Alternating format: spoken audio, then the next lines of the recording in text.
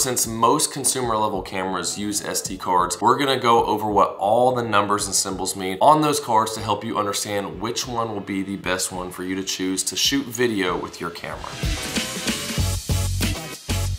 But if you have a camera that does not use an SD card, let me know what kind of camera it is down in the comments and I can help you out with what will be the best one for your camera for shooting videos, as well as see what kind of memory card I should shoot a video on next. And the first thing to pay attention to is whether the card says SDHC or SDXC. What's different between these is the type of filing system which affect the size capacity of the card. SDHC cards max out at 32 gigabytes of storage, and anything over that will be an SDXC card, for which you can find up to 2 terabytes now. And something to be aware of with the SDHC cards is that the filing system can result in your video files being cut into multiple smaller videos, or even stopping the video recording automatically once it reaches a certain gigabyte threshold. Although this isn't as common on newer cameras, I do suggest going with an SDXC card with at least 64 gigabytes of storage to avoid that issue. And if you are having issues with your camera automatically stopping video recordings, I have another video that'll help you troubleshoot what the problem may be. Next up are the numbers on the top left, which represent the maximum read and write speeds of the card. If you're looking at a card with only one number there,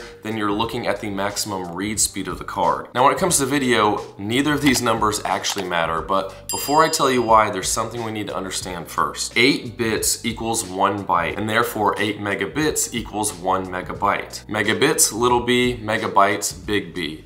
And it's important to know the difference here, because when it comes to figuring out which card you need, camera manufacturers typically list the video recording speeds in megabits per second. So when you see a write speed up to 600 megabits per second on the Sony ZV-E10 Mark II, don't freak out thinking, I can't find a card that has a 600 on it, because that 600 megabits, little b, equates to 75 megabytes, big B. So looking back to that SD card that displays the maximum read and write speeds as 280 and 150 megabytes per second might make you think that that card is fast enough for that ZV-E10 Mark II, because that camera's maximum recording speed is 75 megabytes per second. But that's not quite the case either. We can actually completely ignore those numbers when it comes to video, because those are the maximum achievable read and write speeds, which means they can only do those speeds for a short amount of time. Those speeds would come into play for being able to do burst photo shooting without running into buffering issues. But since shooting video is a steady stream of data, what we care about is the minimum sustained write speed of the card, because if the sustained speed drops below the video's bitrate, that can result in dropped frames from your video. The rest of the numbers on the right side of the card represent the speed class ratings of the card, which will let you know which one you'll need based on your camera's recording bitrate. If the card has a 10 with a C around it, this is an older class 10 rating that represents a minimum sustained write speed of at least 10 megabytes per second. Then there's a U with either a 1 or a 3 in it, and this represents a minimum write speed of 10 megabytes per second for the U1 card and 30 megabytes per second for the U3 card. So the U1 and the C10 basically mean the same thing,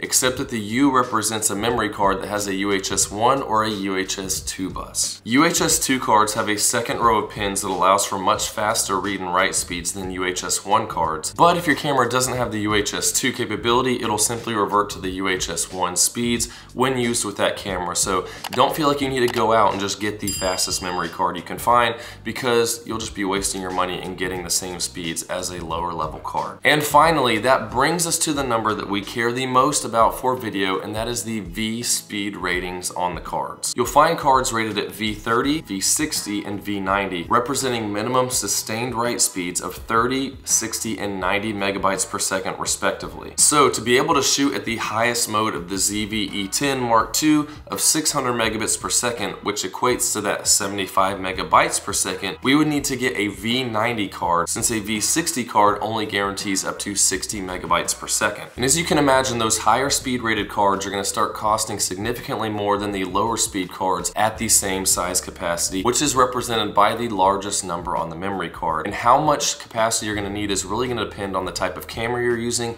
as well as how long you plan on recording before offloading that footage onto a computer. Then you have to consider that those high bitrate speeds are going to fill up space nearly 3 times as fast, so then you'll probably want to go with a higher capacity like 256 gigabytes or even 512, which can run you up to $500 depending on the brand that you get. And I have links in the description for all kinds of various cards that I've used on my cameras that haven't given me any issues. But if you have any questions about specific card suggestions for your camera, let me know down there in the comments and I'll help you out there. But if this video is helpful, please help me out by just hitting that like button. Subscribe for more filmmaking content because I have a lot of stuff on the channel that will help you out there. And hopefully, I'll see you soon.